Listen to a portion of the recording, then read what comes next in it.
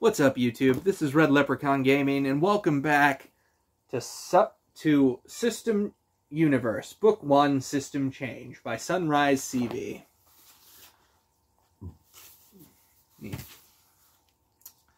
Chapter 12, Classes. Derek, Leon, and Thomas moved further down the stream, leaving the grieving family with their privacy. Derek found a small boulder to sit by the stream and used it as an impromptu seat. He could tell Thomas was having a hard time with the scene behind him. "Kid, this happens more than you would know. It's something you have to get used to unless you plan to never leave your home again. Even then," he pointed at the barren village, "that can always happen." He wasn't going to coddle the kid. He'd already showed him the scene at the village, so this was nothing. The only difference was that the boy was close to this family. It doesn't get any easier. Ever. You just learn to hide your emotions from others, and even yourself, better. I know it's harder because there are people you are familiar with and care about, but unless you're the next person to die, they won't be the last you see. He's right, Leon said, and it doesn't get easier. You just get better at controlling yourself. I know, Thomas said. I've lost before. When my parents didn't come home, in some way I'm envious that they get to say goodbye. It's only natural, Derek said. He had some questions for the boy, but he didn't ask them. Thomas had only ever talked about his grandpa and grandma. He had never brought up his parents before. If he wanted to talk about it, he would. Until then, Derek kept silent. It was none of his business anyway. He didn't even know why he wanted to know. As the trio sat in silence, Derek decided to clear up his interface by reading the notifications. You assisted in killing level 22 Forest Wolf. You have assisted in killing level 18 Forest Wolf. You have assisted in killing level 18 Forest Wolf. 48 experience gained. 128 out of 169 experience to the next level. At least I know that this system still has the same shared XP mechanic as the other. He scoffed at the system, making his life harder. Clearly he did almost all of the work when it came to killing those wolves.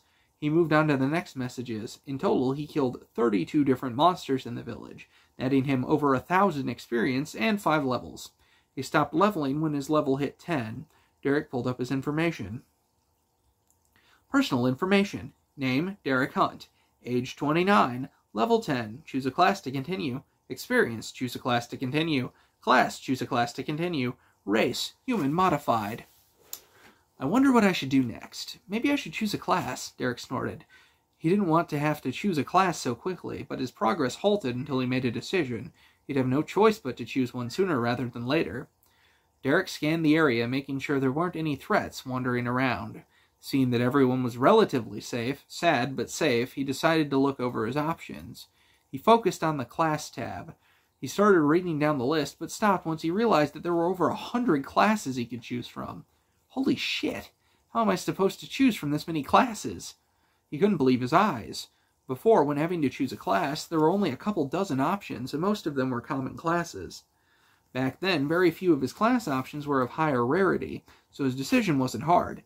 Yet it still took him forever to choose his class. Now with so many options, including rare and even epic classes, he didn't know what to do. He looked over at the kid and Leon. Thomas won't know anything, but I bet Leon can help. Hey, Leon, he said, getting the man's attention. When Leon turned around, he continued. I have a couple questions, if you don't mind answering. Whatever you need to know, ask. It's the least I can do for you after saving my life and the lives of the escaping villagers, Leon said. Okay, if I get too personal, let me know. You don't have to answer, Derek said. He wanted to let Leon know that he could refuse to answer if he wanted to. He wasn't forcing the man. Leon frowned, but nodded. First, if I don't mind, when you're choosing your first class, how many classes were there available for you to choose from, Derek asked. Leon thought for a second before answering. Well, I had better than most. I had around 20 different classes I could choose from when I reached level 10. Oh, 20's a good amount. So 20's a good amount. Seeing Leon nod, he asked his next question. Out of those classes, how many of them were common, uncommon, rare? You know, the rarities? Rare? Leon shook his head. I only know of a few people who were able to choose a rare class, especially as their first one. I was extremely lucky to receive a single class with an uncommon rarity. Most people settle for common classes their whole lives, especially villagers like me, Leon explained. In fact, from what I've heard, even nobles in the big cities consider it good fortune to receive an uncommon class as the initial choice. If they're able to choose a rare class, they're considered a prodigy, Leon said. I see, Derek said. Well, if that's the case, then what's up with all these different classes and rarities? Finding something suitable is going to take me forever. Say, do you know the determining factor it is when it comes to class selection? Like why the system would allow you to choose a rare class while others only get common? Leon's eyes widened. Then he stared at Derek in alarm. What? Derek asked. It's the Great System. Calling the Great System what you called it is considered blasphemy, Leon said. Derek snorted. What's it gonna do, smite me? He looked at the sky. Smite me, O system, he said, then looked back at Leon. See, nothing happened. He didn't know much about systems, but he knew that whatever they were, they had better things to do than punish a single individual over some words. Leon let out a breath and shook his head. He couldn't comment on Derek's antics. I'm not sure about your question. There are some theories, but they're all above me. The only common consensus is that the Great System gives out classes that are suitable for the individual. So what the person does before selecting a class is taken into account by the system, then counts towards the classes they might obtain, Eric asked. Leon shrugged. Maybe. I don't know. People have always been discussing the topic. Derek had some ideas about why he was able to choose between so many classes, but he didn't say them out loud.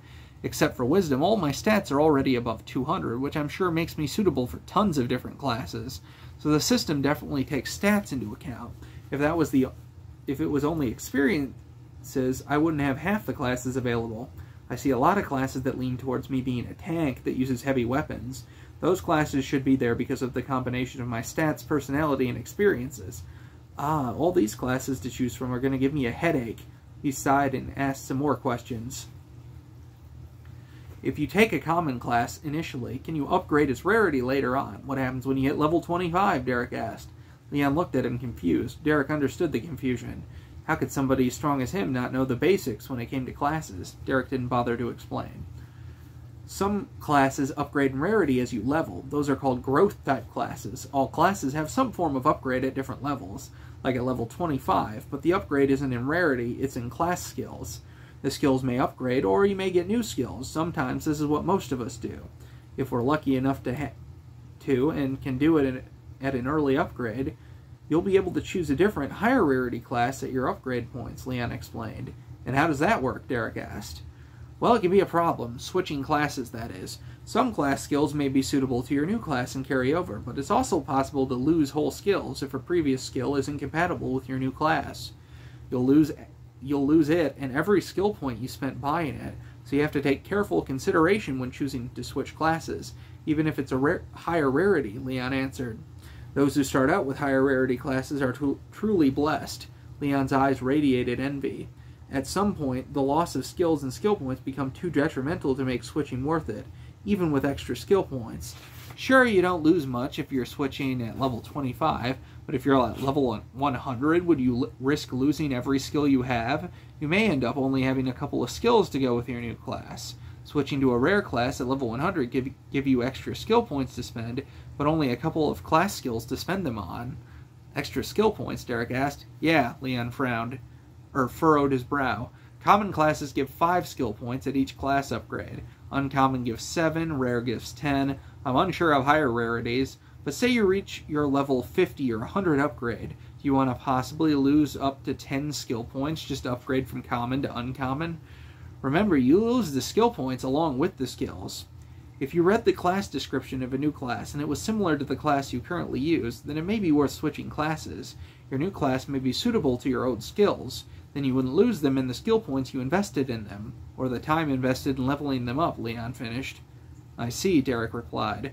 Thank you for answering my questions, Leon. He was truly grateful that the older man seriously answered all his questions, even if they seemed dumb or basic. Not a problem, Leon replied with a smile. Derek inwardly groaned at the decisions he was going to have to make. Let's see if I can sort this shit out. He pulled the list of classes back up and winced at the number. There has to be a better way, he thought. Then he focused on the Rarity tab. The Classes tab sorted itself by rarity, and he took the small win. This is more like it, he thought. Then he scrolled through a bunch of epic rarity classes. Arch Sage. Nope, sounds like a pure magic based. Not for me. Sword Dancer. Blade Singer. Too dexterity based.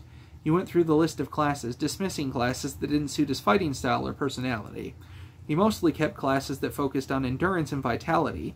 He also kept some that may have higher resistance to magic. On Earth, he was very tanky, but some monsters and enemies used magic and took a toll on him. He'd like to have some defense against magic this go-around. Soon he had a list of classes narrowed down he liked to 6. Available classes. Class name / rarity. Arcane Knight, Epic Growth Class. Champion of the Void, Epic Growth Class. Elemental Berserker, Epic Class. Eternal Guardian, Epic Class. Chaos Glaive, Rare Class. And Shadow Brawler, Rare Class. Derek felt he made a very compelling class list. Now he had to thoroughly go through each class and find the one that fit him best, or made the most sense. He stared at the bottom of the list, with the Rare Class. Shadow Brawler. You have become one with the darkness. Shadows can be bent to your will. Move with the shadows to unleash the darkness into your foe. Shadow Brawler is a rare class that uses your bare hands and dark magic. 3 skills will be available upon class selection. For each level, you will obtain 2 stat points into Strength and Vitality, and 1 stat point into Wisdom. You will receive 10 free stat points per level. That doesn't sound bad at all. If I wasn't a sucker for my glaive, I wouldn't mind trying it out. I do like fighting with my hands. What if one of the skills lets me hide in the shadows and move around as I wish? That'd be awesome. My survivability would definitely increase with that. After viewing the Shadow Brawler, he moved on to the next class. Chaos Glaive. Your glaive is a part of you. Your will is its will. You are a chaos personified. Only destruction will be known to the enemies who come across your blade. Chaos Glaive is a rare class that uses polearms as its main weapon, specifically glaives. 3 skills will be available upon class selection. For each level, you obtain 2 stat points into Strength and Vitality, and 1 stat point into Intelligence. You will still receive 10 free stat points per level. I really like my glaive. He imagined all the new glaive-related skills he'd get by selecting Chaos Glaive. Still, he moved on to the next class. What are you doing? Why are you screaming? He literally just walked up onto the stool next to me, screamed, and then sat down and went perfectly quiet. Strange little creatures that live in my house. Here, receive a boop. Eternal Guardian. You are eternal, near immortal. You have been ravaged by your enemies, yet you still live. You are your own guardian. Eternal Guardian is an epic class that uses heavy weapons and has great vitality. 4 skills will be available upon class selection. For each level, you obtain 4 stat points into Strength and Vitality, and 2 stat points into Endurance. You will still receive 10 free stat points per level. Derek kept his eyes trained on this class description. Now that's what I'm talking about. Eternal Guardian checks pretty much all of my boxes, except for a focused magic defense. But it still may have it, and it just doesn't say. It is eternal with an extra endurance and vitality. My magic defense would be boosted naturally. Still, Derek wasn't so impatient to jump the gun and choose the class without thinking hard. Elemental Berserker. You fight with the elements by your side. You fight as you bleed, and as you bleed, you fight harder. Elemental Berserker is an epic class that uses the 4 elements along with heavy weapons, specifically great swords. 4 skills will be available upon class selection. For each level, you obtain 4 stat points into Strength and Endurance and 2 stat points into Vitality. You will still receive 10 free stat points per level. You fight, you bleed. That doesn't sound fun at all. Pass. Just because he liked the survivability of a class doesn't mean he liked getting hurt. He wasn't a masochist. Next. Arcane Knight. You are a knight, the perfect balance between offense and defense. Your armor will keep you safe while your sword eradicates your foes. But you're not just any knight, you're a knight of the arcane, and arcane is magic in its purest form. Arcane Knight is a growth-type epic class, and uses swords and arcane magic. 4 skills will be available upon class selection. This is a growth-type class. There is a possibility of its rarity being increased in the future.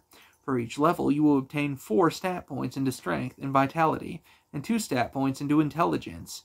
You will still receive 10 free stat points per level. Wow, the class name sounds kind of basic, but the description is crazy.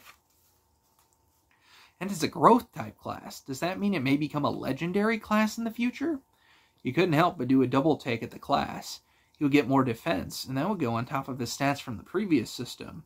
Also, he would get more attacking power. With this class from the other system, he had great defense, but he lagged in the attacking power and skills. Plus, he'd be able to use arcane magic. Even in the other system, arcane users were legends. But he calmed down. There was one last class he needed to look at. He had avoided the class and saved it for last, not because it was awesome, but because it brought back bad memories. Memories of him being trapped in the darkness, the void. However, it was also an epic growth type class, so he would be an idiot to reject it just because he was scared. Champion of the Void. You have lived within the Void, and the Void has chosen you as its champion. Unlike others, you will no longer become trapped in the Void. It is your ally. The Void, Champion of the Void, is a growth type epic class. Preferences for this class are unknown. 2 skills will be available upon class selection. You will receive 20 free stat points for allocation to your choosing. Derek read and reread the class description again. What? Only 2 skills? The other epic classes have 4. I mean, what the hell? The 20 free stat points are nice, though. Really, Derek thought his choice was clearly made for him. He wanted to immediately back out and choose Arcane Knight, but something kept him from doing so. It was like an itch at the back of his mind, almost like he had with his dormant skills. I don't know. Why is choosing a class so hard? I knew this was going to happen. It's always a pain in the ass. Even class upgrades are a pain in the ass. He inwardly vented his frustrations. Then he looked back at the class description and went over the line. You will no longer become trapped in the void, over and over again. He had planned to never go anywhere near the void again, but the phrase was an extra insurance for him. What if the class lets me control it? Not only would I not have to fear it, but I could use it. Still, only getting 2 skills is a real kick in the balls. Maybe it's a case of quality over quantity. Derek sighed. With his choice was down to the 2 growth classes. Finally, he made his decision. Screw it. Would you like to select Champion of the Void as your class? His decision cannot be undone. Yes. And that's the end of Chapter 12. Give me the paper back. I'll see you guys in the next video. Until then, have fun, guys.